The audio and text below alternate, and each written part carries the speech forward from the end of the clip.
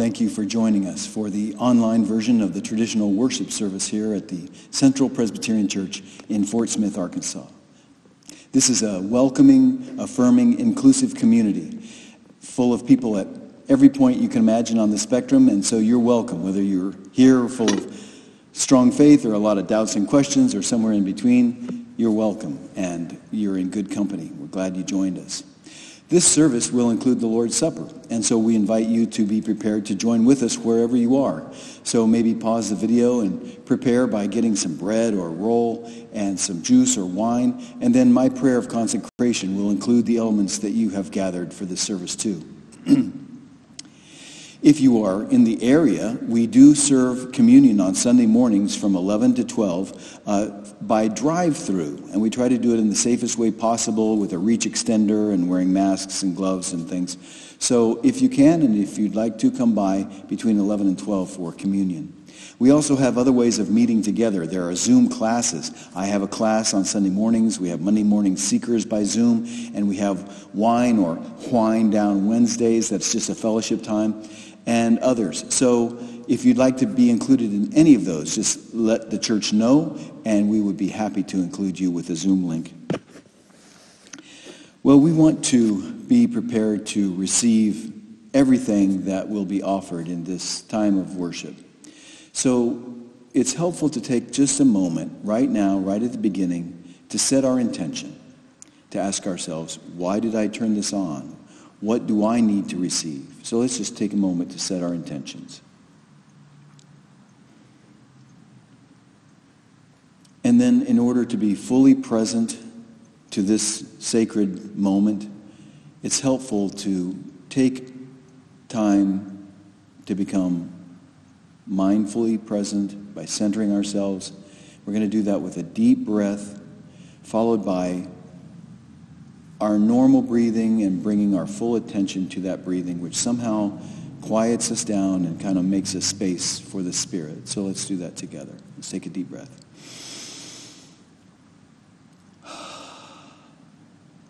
And then let's just bring our attention to our normal breathing.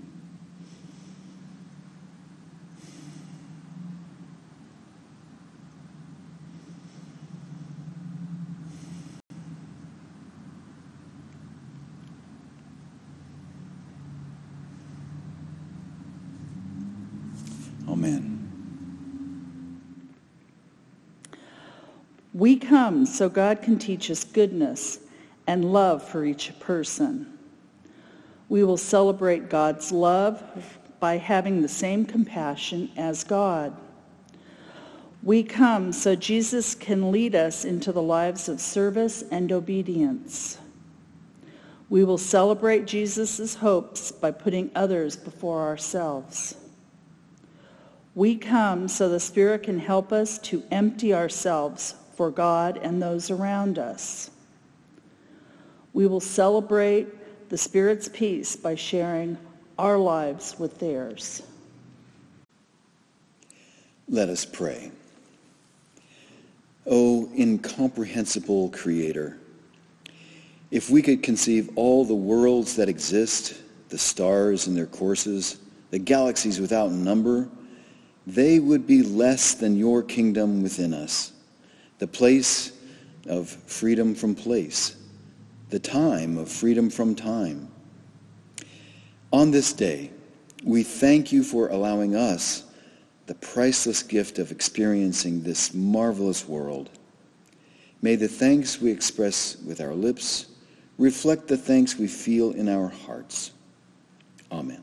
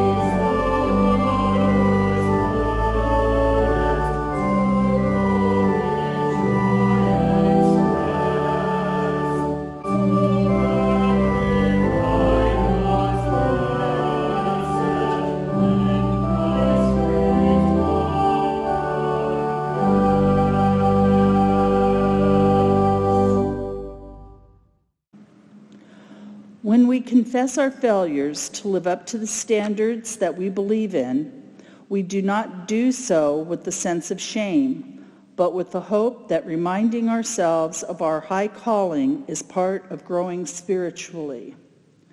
So let us confess how we have missed the mark, confident in God's mercy. Let us pray. O God, we hear the call in Scripture not to grow weary with well-doing. We confess that with all the bad news swirling around us, we do grow weary. We are called to have the same mind that was in Christ Jesus, who humbled himself for our sakes. We confess that we sometimes wish for vengeance instead of for redemption of those who oppose us.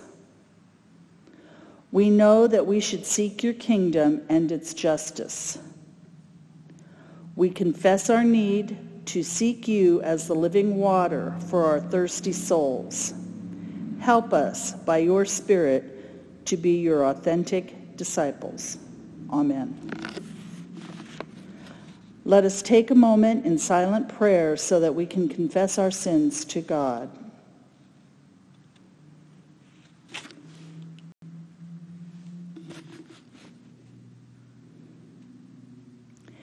Hear this good news. God is at work in you. Live this truth. God's grace is more than enough for whatever you carry. Know that you are forgiven, loved, and free. We will live this truth. God's grace is more than enough for whatever we carry. Know that you are forgiven, loved, and free. Amen. Thanks be to God. Let us pray. God of poets, storytellers, and prophets, from ancient times you provided wisdom through the narratives of the people of Israel. They drew strength and courage from them. May we do the same as we hear the stories again, so many centuries later, in our time of wandering and thirst. Amen. Our first reading is from the First Testament, the Hebrew Bible, Exodus 17, 1 through 7. This is the part of the story in which, after having been set free from slavery in Egypt, the people of Israel experienced deprivation in the wilderness of the Sinai Peninsula. Let us listen for God's word to us. From the wilderness of Sin, the whole congregation of the Israelites journeyed by stages, as the Lord commanded. They camped at Rephidim, but there was no water for the people to drink. The people quarreled with Moses and said, "Give us water to drink." Moses said to them, "Why do you quarrel with me? Why do you test the Lord?" But the people thirsted there for water, and the people complained against Moses and said, "Why did you bring us out of Egypt to kill us and our children and livestock with thirst?" So Moses cried out to the Lord, "What shall I do with these people? They are almost ready to stone me." The Lord said to Moses, "Go on ahead of the people and take some of the elders of Israel with you.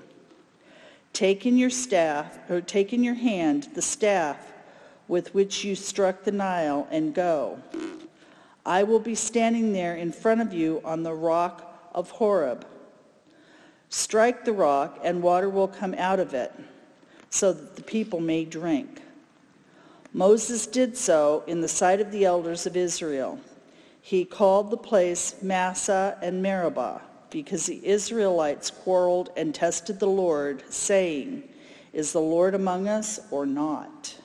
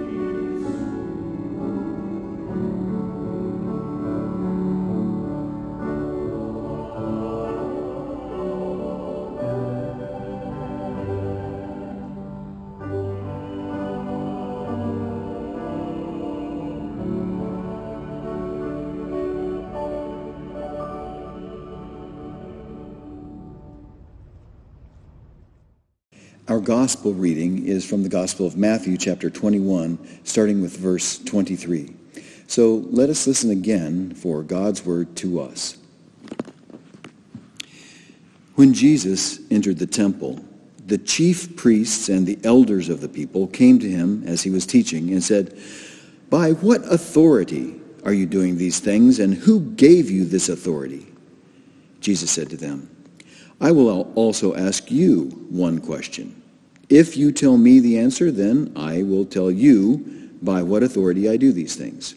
Did the baptism of John come from heaven, or was it of human origin?" And they argued with one another. "If we say from heaven, he will say to us, then why did you not believe him? But if we say of human origin, we are afraid of the crowd, for all regarded John as a prophet." So they answered Jesus, "We do not know." And he said to them, "Neither will I tell you by what authority I am doing these things. What do you think? A man had 2 sons. He went to the first and said, 'Son, go and work in the vineyard today.' He answered, 'I will not.' But later he changed his mind and went. The father went to the second and said the same. And he answered, 'I go, sir.' But he did not go. Which of the 2 did the will of his father?" They said, "The first."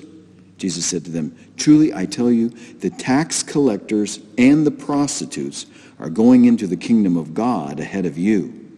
For John came to you in the way of righteousness, and you did not believe him. But the tax collectors and the prostitutes believed him. And even after you saw it, you did not change your minds and believe him." These are the words of Scripture. Thanks be to God. You know, sometimes when I've had to go through a particularly difficult circumstance, I've told myself, just think, in 24 hours, this will be behind you. I found myself looking that way at 2020. There will be a time when we look back on this year with all of its calamities. Let us hope that we will be in a better condition in the future than we are now. It's not just the year 2020 that is in a state of significant change. It's perhaps only 1 year in the dawn of a new era for the church. Now, if that sounds grandiose, consider this. Author and Professor Phyllis Tickle, in her book The Great Emergence, recounted a metaphor that was offered by Anglican Bishop Mark Dreyer, who noticed that every 500 years or so, the church has had what he called a giant rummage sale. By that metaphor, he meant this. At about 500-year intervals, quote, "the empowered structures of the institutional Christianity, whatever they may be at the time, become an intolerable constraint that must be shattered, so that renewal and new growth may occur." Well, here is a sketch of those 500-year events. About 500 years after the birth of the church, as the Roman Empire was crumbling, Pope Gregory the Great established the system of monasteries, which were to prove essential in seeing the church through the medieval Dark Ages. About 500 years later, in the 11th century, there was what we now call the Great Schism, in which Western Catholic Christianity and Eastern Orthodox Christianity went their separate ways. About 500 years later, in the 16th century, the Protestant Reformation was born. We date the start of the Protestant Reformation at October 31st, 1517, the day that Martin Luther nailed his 95 Theses on the door of the Wittenberg Castle in order to initiate an open debate. And we are, as of 2017, 500 years after that event. Phyllis Tickle noticed that at each of these crucial moments of change, the question of authority was crucial. Who gets to say what's right and what's wrong? Who gets to define orthodoxy? During the Protestant Reformation, there were debates about authority conducted in essays by the primary protagonists. John Calvin famously carried on a debate with Cardinal Sadoleto. The cardinal claimed that the Roman Church had kept the faith for 1,500 years. Calvin argued that it was the reformers who could lay a claim to a more authentic faith precisely because their version was more ancient. Calvin traced it all the way back to Augustine as the correct interpreter of Scripture. The question of authority was being argued utilizing antiquity. Whoever could lay claim to the most ancient version of faith was correct. We'll come back to that. Authority was the question that Jesus' opponents put to him. Now, the timing is important. Jesus had just ridden into the city on that donkey colt and went directly to the center of authority, the temple, and had shut it down, at least symbolically, at least for several hours. He was, by that action, taking on the high priest and the chief priests and the ruling council, all of whom belonged to the aristocratic class. He told them that they had made the house of prayer into a den of thieves. Thieves hid their loot in their dens. The temple was the central bank, the repository of all the records of the debts that peasants had acquired and of all the taxes taken from them. So the challenge to Jesus was, what right do you have to challenge our authority? And Jesus cleverly answered their question with a question of his own. Jesus had been a member of John the Baptist's movement for a while, and though he parted company with John, he had learned a great deal from him. So he was in a position to know that the leadership who was challenging him were not among the crowds who came to be baptized by John, repenting of the ways they'd been unfaithful to the covenant. John had been executed by Herod Antipas, but many people believed that he was a prophet sent by God. So Jesus challenged his challengers to put their cards on the table. John's baptism. What authority was it based on? Was it from God or just a human invention? Crowd consciously, they declined to say. So Jesus also declined to say where his authority came from. Then Jesus told them a parable that at first looks like a non sequitur, but when you look at it carefully, it does address the question of authority. It's about two sons. The father asks them to work in the field. One says yes, but does not work. The other says no, but changes his mind and does do the work. Now, there's one thing we might miss about this parable. Both sons actually dishonor their father. Saying yes, but not following through, dishonors your father's authority. Saying no also dishonors your father's authority, even though you later change your mind and obey. So both have dishonored the father, undermining his authority. Neither one is without blame. But Jesus' question is not which of the two honored his father, but which of the two did the will of his father. And clearly it was the first one who said no, but later did the work, who did the will of his father. Jesus then applied the parable to his opponents. He said that the people who were actually doing the will of God were not those who could talk a good talk, but the ones who were faithful in their behavior. The contrast is between the people who, as he said elsewhere, sit in Moses' seat, who had the places of honor in the temple, and, alternatively, the lowly peasants.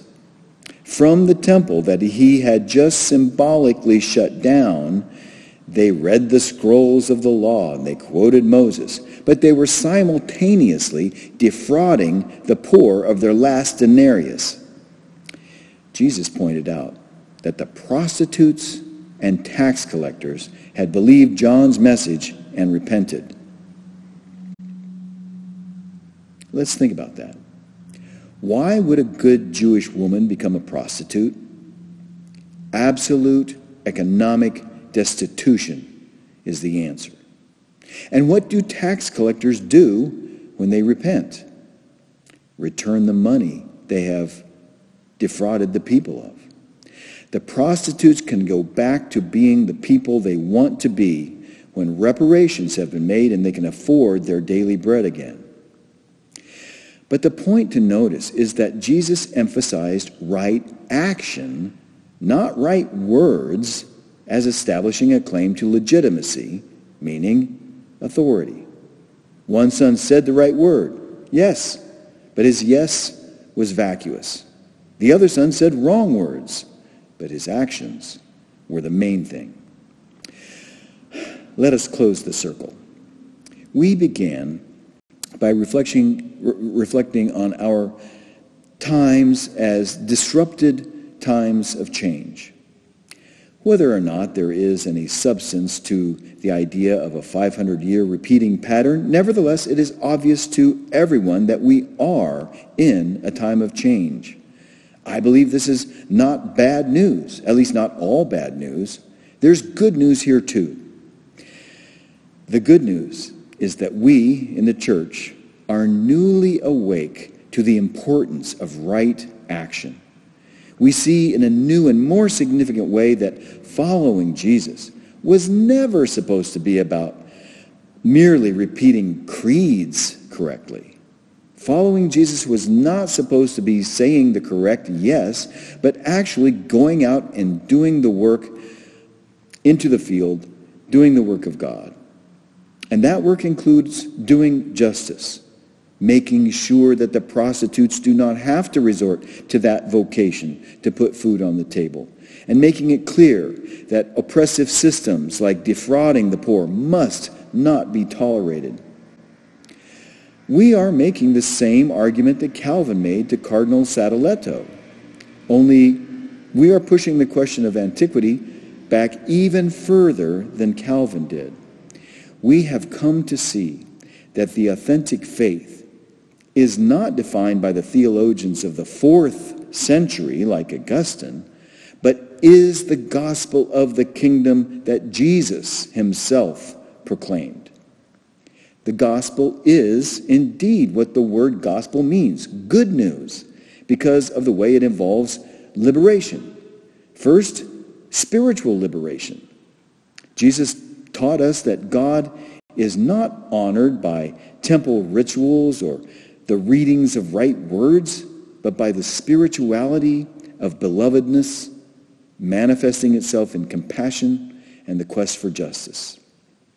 Jesus' message is that even prodigal sons and daughters, even lost sheep, are still objects of God's love, the God who is our heavenly Father, Mother, who watches over us. So let's make it personal. The good news is that we are beloved by God, who's not out to condemn us, but to lure us to goodness, to encourage us to do the next right thing, to embrace each other without judgment across all lines and borders that would separate us, and to create beloved communities of mutuality. The second liberation is that these spiritually liberated communities become incubators of ministries of compassion and mercy, bridges of reconciliation, advocates for justice, and channels of liberation from oppression. The gospel is good news to the poor, to the marginalized, and to the excluded. Well, 2020 is not over yet, and what is ahead for us, we do not know. And there's no guarantee that things will not get worse before they get better. But we believe that we are part of a story that is longer than this year and bigger than this nation. We are part of God's story. So let's take our place in our watch, in our generation, faithfully doing the work that God has called us to do, and in which we find our shalom, our greatest joy. And now let us affirm the faith that gives us that hopeful vision, and we will do that again in the words of the Iona community. So let us say what we believe. We believe that God is present in the darkness before the dawn, in the waiting and uncertainty where fear and courage join hands, conflict and caring link arms, and the sun rises over barbed wire. We believe in a with us God who sits down in our midst to share our humanity. We affirm a faith that takes us beyond the safe place into action, into vulnerability, and in the streets. We commit ourselves to work for change and put ourselves on the line to bear responsibility, take risks, live powerfully, and face humiliation, to stand with those on the edge, and to choose to live and be used by the Spirit for God's new community of hope. Well, now it's time to come to God in prayer for the needs of the world, including the climate and the church, and for people in particular need. And so in order to be fully present to this time of prayer, let's just begin with a deep breath.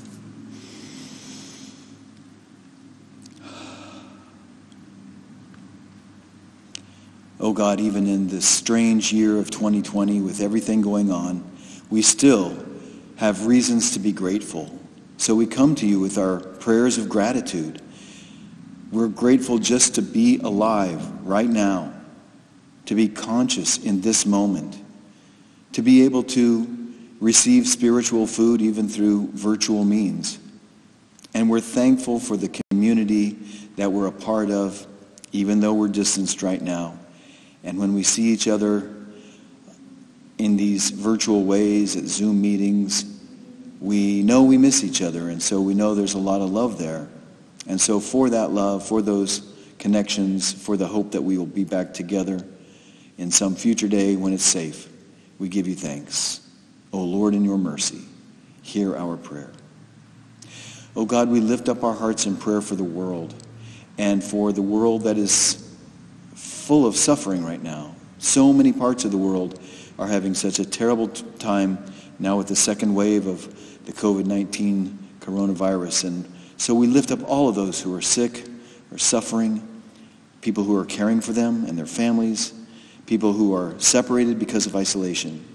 We lift up all of the people who have lost their jobs or have been diminished economically in other ways because of this pandemic. And we pray for them and for our economy and the economies of the world. We lift up our hearts in prayer for the leaders of the world and their decisions that are so important in trying to keep people safe and at peace. So we lift up all these concerns. O Lord, in your mercy, hear our prayer. And, oh God, we lift up our hearts in prayer for those who are suffering in other and normal ways. We think of our homeless population here in Fort Smith and in every major city. And we think about people who are struggling with addiction, people who are trying to maintain recovery, people who are in conditions of challenges to their mental health, people who are feeling discriminated or isolated for any number of reasons. And we lift up to you our country that's in such an upheaval because of the ways our systems have let people down, especially people of color. And we pray for our country. We pray for solutions that are deep and that go to the root of the problems and find ways to make them better. O Lord, in your mercy, hear our prayer. We pray for our country and our planet, and so many people are in harm's way of terrible storms, hurricanes, fires that are out of control, and a planet that seems to be experiencing a catastrophe right in front of our eyes, and so many unwilling to address it as the scientists tell us we must. So we pray for every aspect of the climate crisis that we're in and ask for wisdom and a better commitment to finding solutions. O Lord, in your mercy, hear our prayer. We pray for the church around the world and our Presbyterian branch of that church, and we pray for our congregation here in Fort Smith. Even in these days when we're separated because of the virus, make us fruitful, we pray. Thank you for those who are tuning in and connecting with us in virtual ways. Bless them with the spiritual food that they need and sustain them as we are separated now. And help us as our ministries of compassion and mercy continue. Bless the Citizens Climate Lobby and PACE and the commitment we have to feeding people through the Sack Lunch program and the muffins and all the ways we try to be your hands and feet here in the River Valley. O Lord, in your mercy, hear our prayer. Oh God, we pray for those among us who need you in a special way.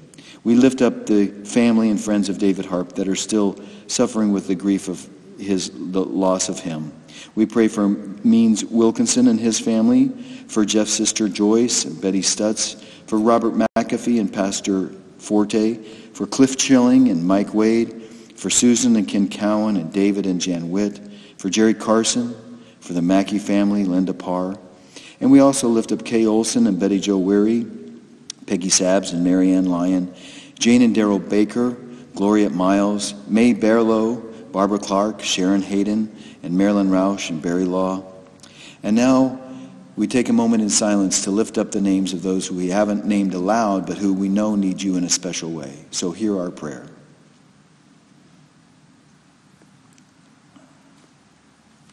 O God, these and all of our prayers we offer in the name of Jesus, who taught us to pray together, saying, Our Father, who art in heaven, hallowed be thy name. Thy kingdom come, thy will be done on earth as it is in heaven. Give us this day our daily bread, and forgive us our debts, as we forgive our debtors. And lead us not into temptation, but deliver us from evil. For thine is the kingdom, and the power, and the glory forever. Amen. Even though we cannot meet together physically, we know that we are a family. And it is important to keep supporting the family until we meet up again. So let us remember to be faithful with our stewardship. As we come to the celebration of the Lord's Supper, I invite you to gather the elements that you have prepared, the bread and the cup, and join with us in this sacred meal. Come to me, Jesus said, all of you who are weary and carrying burdens. So this table is for all of us without exception. May the God of truth be with you. Let us offer our hearts to God. We empty them of all of our desires so God might fill them with humility. We will join in praising our God in these moments. One mind, one heart, one love. We will offer thanksgiving to our God. So let us pray. If there is any beauty around us, God of glory, it is because of the creation you crafted out of nothingness. Seahorses and coral reefs, tree-lined mountain slopes, fields ripe with wild berries, falling stars streaking through night skies. All was imagined for those in human form named by you as your children. Women and men came again and again to help us remember your mercy. Poets, prophets, and storytellers pointed the way. Most of all, we remember Jesus, whose only interest was in being obedient to you. We join little children and wise elders, folks who are humble and those who serve, in proclaiming your goodness. Holy, holy, holy are you, God, our teacher. All creation is completed by your love. Hosanna in the highest. Blessed is the one who models obedience for us. Hosanna in the highest. If there is any holiness, it is found in you, God of truth. If then there is any hope, it is found in Jesus, who came to serve the arrogant with humility, the fearful with faith, and the oppressed with justice. As we seek to have the same mind and heart, as we seek to be obedient and humble, we proclaim that mystery we call faith. Christ died, confronting the powers of oppression. Christ's Spirit has risen in our hearts and in our community. Christ comes to us in every moment by the Spirit, disguised as our life. If then there is any sharing, O God, it is here in these moments and with these sisters and brothers where your Spirit is poured out upon us. Here, the brokenness of your heart strengthens us for our faltering service, so we may bend down to lift up all who have been knocked down by injustice and fears. Here, the cup of humility nourishes our hearts and souls, so we may remember those whose names have been forgotten by the arrogant and uncaring. And when there is only your time, when we are gathered with our sisters and brothers around your table, we will join in singing your praises forever, O God in community, holy in one. Amen. On the night before he met with death, Jesus came to the table with those he loved. And he took bread, and he gave thanks to the God of all creation. And he broke the bread among his disciples, saying, "Take and eat. This is my body given for you. Do this remembering me." And when the supper had ended, he took a cup of wine,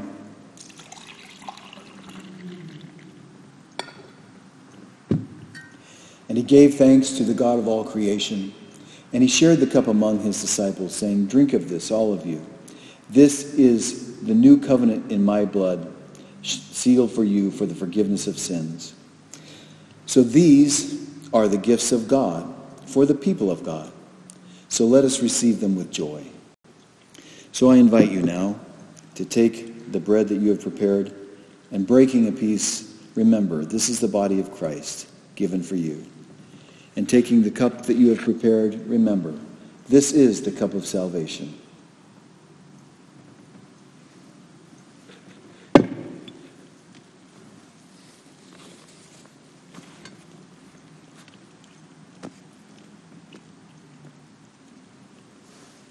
Let us pray. Let us have the same mind, O God. We will see each person as God's child. Let us have the same justice as Jesus. We will stand with each person who struggles. Let us have the same hope as the Spirit. We will put others before us in all we do. Amen.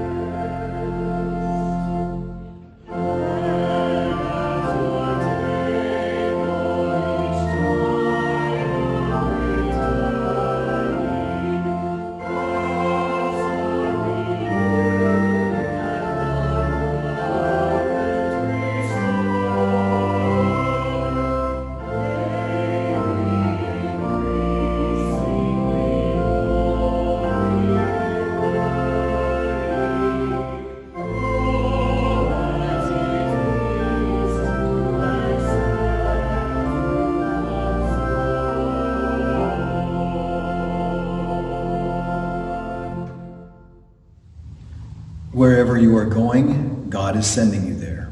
Wherever you are, God has put you there. God has a purpose for you being there. Christ, who indwells you, has something he wants to do through you where you are. So believe that and receive his blessing. The Lord bless you and keep you. The Lord be kind and gracious to you. The Lord look upon you with favor and give you peace.